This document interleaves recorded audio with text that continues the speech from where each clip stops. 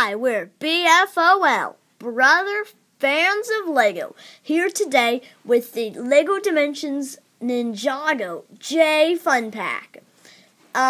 This was not built before, so I sorted the pieces to it, and now it is built. Most of our LEGO sets are not sorted, and we were building them.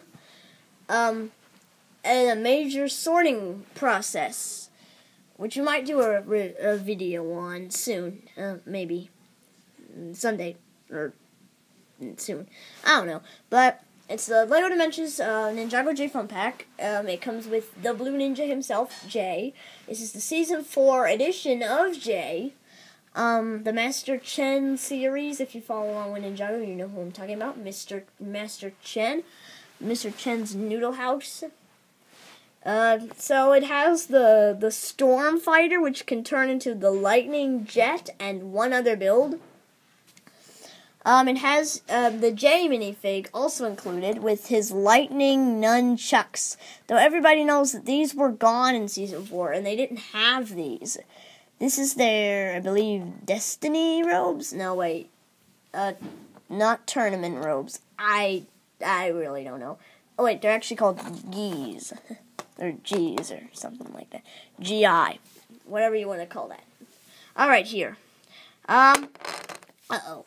Let me fix that. Let me see something first. Okay, so, on the minifig, they actually do show the symbol there, and the other symbol on his hood, and his chest there, but these blue and that, wait, yeah, aren't shown. Are they? Nope, they are not. And I believe I just spoiled the back printing to everybody. So, good, not that good actually, toy tag for him. Blank toy tag for the Storm Fighter here. It has 2 golden katanas and lightning repulsor lift generators on here, here, and here. Again, this one cannot hold a figure, obviously. It wouldn't even look right. They do enlarge this in the game, as I mentioned. If I've posted up before this or something, then you would have seen the Aquaman Fun Pack review by now, or you might see it soon. So, build, thumbs down for the build, but figure, I'm going to say thumbs up. I'm going to show you the figure. He comes with his Lightning Nunchucks, as I mentioned before.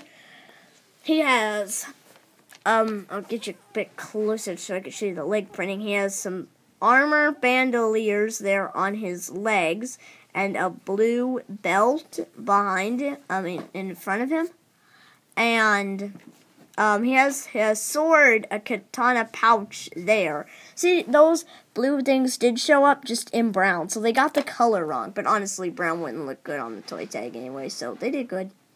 There's the symbol on his hood. He has 2 little swords and brown belt and armor. So he has blue arms, black hands. The face is normal J head. So that's good. So that's pretty much it for the J Fun Pack. This review was very short because there's really not a lot to show. The build is not that good. So thumbs down for the build. Thumbs up for the minifig. I'm going to give the toy tag a thumbs up, this one. So review, this set is, I would not recommend buying this pack unless you absolutely want to, just for the minifig, because everybody knows it's Ninjago Season 8 now, and 4 was 4 seasons ago, which that was super long ago, like 2014, I believe, or 13.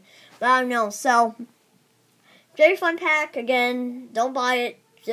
You can buy it just for the minifig to play with in the game. He's actually a really good minifig in the game. What you do is you fight a number of bad guys, and then you can actually spin in the game by holding B, but not until you fight some minions and actually busting them. So, in other words, that's pretty much it for this review. Bye for now, and be sure to subscribe to Bob, Brother Fans of Lego.